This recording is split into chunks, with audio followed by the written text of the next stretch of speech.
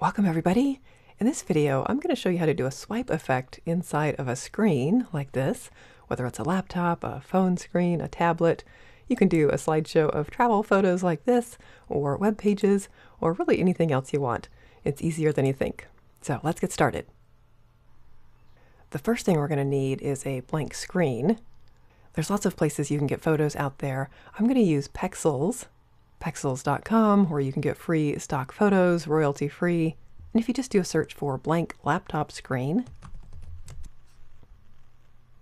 there's lots of different options here. You want one that's got a fairly straight on view, like this one, or some of these others here. For the one that I'm using, the creator's name is Artem Padres. I don't know, Artem, this is not sponsored at all, but I like some of his work. So if you're interested in the particular one that I'm using, it's this one right here. You can just click on it and then do your free download. I've already got that one downloaded locally, so let me switch back to PowerPoint. And then I'll just grab this picture and drag it over. Now I'm going to crop this one just so the screen is a little bit larger. I'll get rid of some of the space around the top and sides and the bottom. Just double clicking on it, come up here to crop. And then I'll just drag the handles down here around the image, but crop it, and then you might need to do that a few different times to get it to the right size to fill up the slide. All right, now the first thing we need to do is remove this white area of the screen. Basically need to subtract it from the image.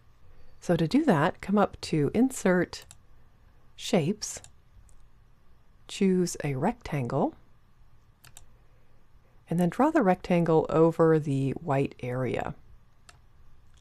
This one is not perfectly straight on the edges, so you might need to go over just a little bit, but make sure you're covering up all that white area. Here we go. And then to subtract that, what you want to do is select the laptop picture, hold down the Shift key, and then select the rectangle. Make sure you do it in that order, or this next part won't work. Then come up to Shape Format, Merge Shapes, and then we want to subtract. So you'll see it basically subtracted that rectangle from the image. It's a little bit hard to tell. You can change the background color of the slide, so I'm just right-clicking Format Background, and I'll just make this a bright color so we can tell that the image is basically see-through now. So that's the background of the slide, and the portion of the screen has basically been deleted, which is what we want. All right, now we need some travel photos, or whatever screenshot or other pictures you want to use. I've got some travel photos here. I'm just going to start with one, the Milford Sound in New Zealand, and then I will resize this. We are going to want all of these to be the same height. This is not the exact dimensions of the screen. I'm not going to go through resizing all of them to fit the screen, but you can do that if you want to. I'll just center it on the slide. And then for height, this looks about right. If we come up here, 5.3, and then we'll just need to make sure that all of the other images are exactly the same height. But we want this to look like it's inside of the laptop, and so we need to bring the laptop picture to the front. I'll right-click on the laptop, bring to front, and there we go. Now it looks like the photo is inside of the laptop. I'm also going to get this designer pane out of the way and close out of this. Now let's work on that swipe effect. So I'll select the travel photo here, come up to Animations, and this is going to be an exit animation, so click on the arrow here to drop down, and it will be a fly out animation. But rather than moving to the bottom of the slide, we want that to go to the left. So select the picture again, Effect Options, to the left. And there's a preview. Let's make that slow down just a little bit. So for duration up here, rather than a half second, let's do 1 full second. And then we'll do another preview, clicking on the preview button here on the far left. That's better. All right, now I need to do the same thing for the other pictures. So next I will choose Uluru here in Australia. We will resize this one. Remember the height we went with was a 5.3 inches. There we go. And then align it on top with the other one. Now I could go manually apply the same animation that I did to the previous one, but the animation painter is your friend. So click on the original picture here, and then come up to animations. Then over here, animation painter, click on that, and that will basically paint the animation from the first picture onto the second one when you click it.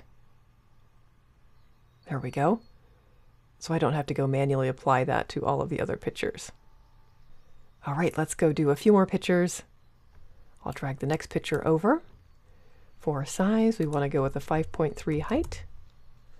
Align this on top of the other ones, and then we'll do the same thing. You can grab one of the other pictures, come up to animations, click on animation painter, and then click on the third picture, and that'll get the same effect. And then I'll do the same thing for the other two pictures that I have left here, and I'll be right back. Okay, I've got 5 pictures now. I'm going to select all of them. I'll just use my mouse to drag over all of them here, and then come up to Home, Arrange, and we want to align center. And then we can move all of them to the center of the slide again, just using our guidelines there. And now once again, we need to bring the laptop to the front so it looks like the photos are inside. So I'll just right click on the laptop, bring to front. I'm also going to hide some of these grid lines just to get rid of the distraction.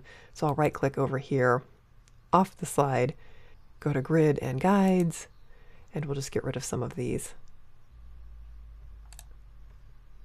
There we go.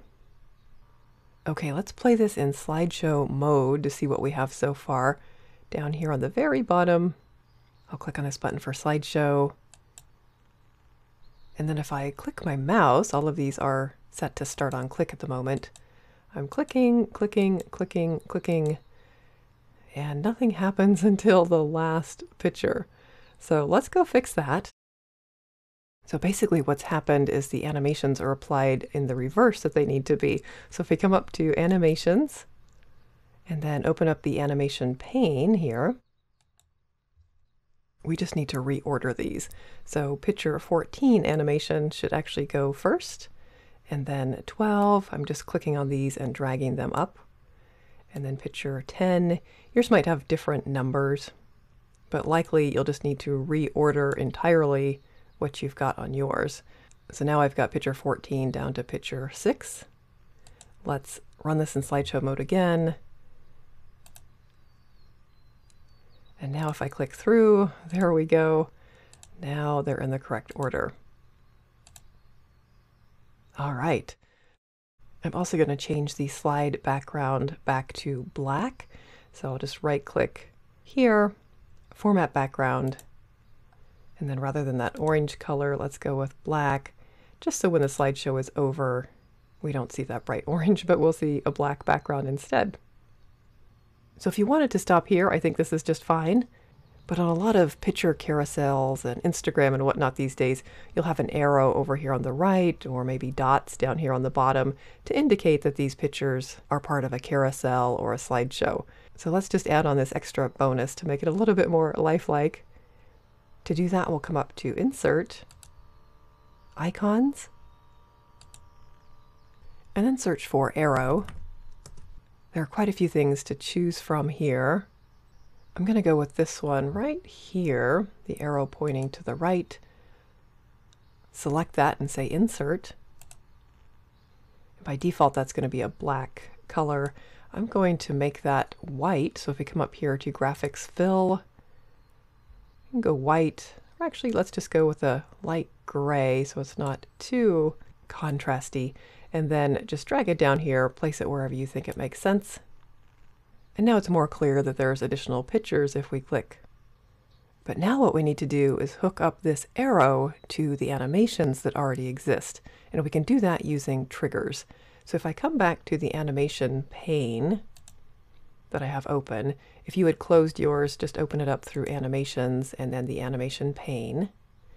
Rather than just starting this animation on click, which is what we're doing now, what we want to do is come in to Effect Options, and then on the Timing tab, expand Triggers down here. And rather than animate as part of a sequence, we want to actually start this animation when we click on something else. So on the click of, and this one's actually graphic 16. Yours again might be something different, but for me this is the arrow. And then say OK. And so now if I test this one out, when I click on the arrow, that will trigger that first animation. So I need to do the same with the other animations. So I'll escape out of here and then come back here and do the same thing. So just select your animation, come into Effect Options, Timing, expand Triggers, and then start effect on the click of whatever your arrow is. Mine is graphic 16, say OK. And then I'll do the same thing for these other three, and I'll be right back. Okay, so now I've got the trigger set up with that arrow on all 5 of my animations. If I play now, and then click on the arrow, this should trigger all of the animations until the end of the slideshow. And there we go. So that's how to do a pretty cool swipe effect inside of a screen in PowerPoint. If you found that helpful, I would super appreciate you hitting that like button, and also consider subscribing for more content like this. Thanks so much for watching.